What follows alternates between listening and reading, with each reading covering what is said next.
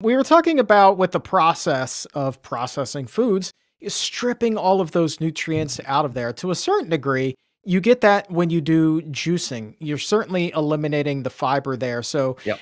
if somebody wanted to do a, say, a juice fast or something like that, what Mhm. effect would that juice, even if it's just freshly squeezed orange juice, Mhm. have on a person's blood glucose compared to eating the orange itself? Great question. So when you take a whole food like an orange and you juice it and you get rid of predominantly fiber, you are losing a little bit of vitamin, mineral, antioxidant, and phytochemical content because a lot of that gets sort of like pulled out with the fiber, but you're retaining a good portion of it. Does that mean it's bad for you? And the answer is, well, it's not ideal because, losing the fiber causes the glucose and the fructose from that orange juice to get absorbed relatively quickly. So it's not ideal. What I would say is that if you are going to juice and drink juices during the day, my suggestion would be to do it predominantly from vegetables. People refer to them as green juices.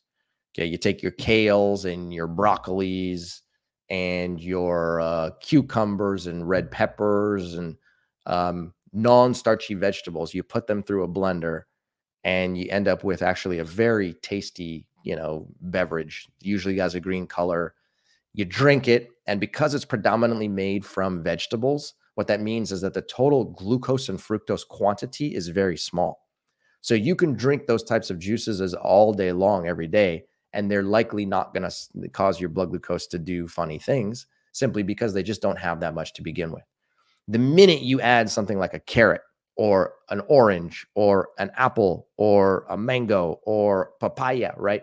You are now increasing the total amount of glucose and fructose inside of that juice, which again would be totally fine if you were eating the entire food. But because it's in the juiced version and it's being stripped of fiber, it tends to be just a little bit more problematic.